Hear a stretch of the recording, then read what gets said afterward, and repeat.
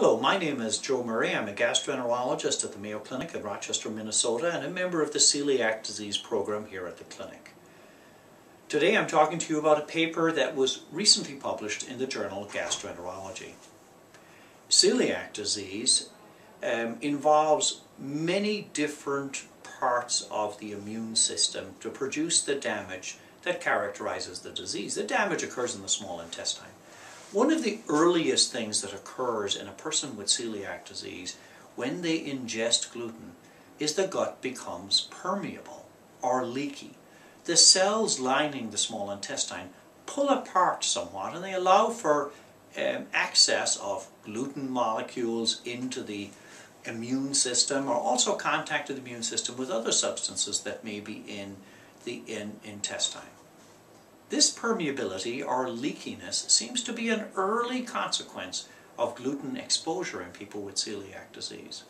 And the study that my colleagues and I published was a clinical trial of a drug that's been developed to reduce that leakiness or permeability. This drug, Larazotide Acetate, is an investigational drug. It's not a drug that's approved for use anywhere in the world for the treatment of any disease. But it's been investigated as a possible adjunct to a gluten-free diet. That is, could it assist people with celiac disease who are doing their best on a gluten-free diet but continuing to have symptoms?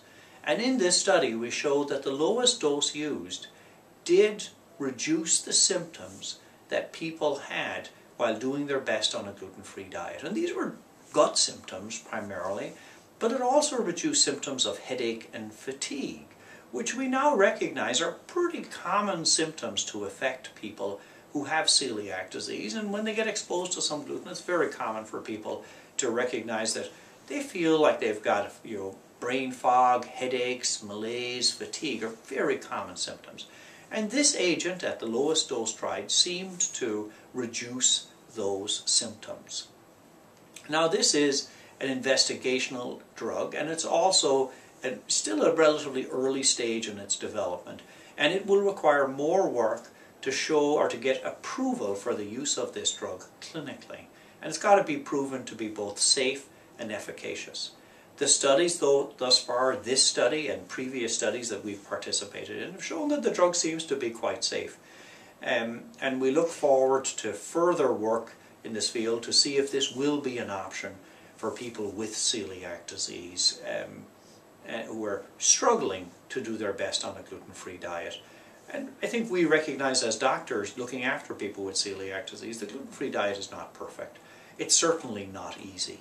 And many patients are left with some persistent or residual, at least bothersome symptoms. Thank you.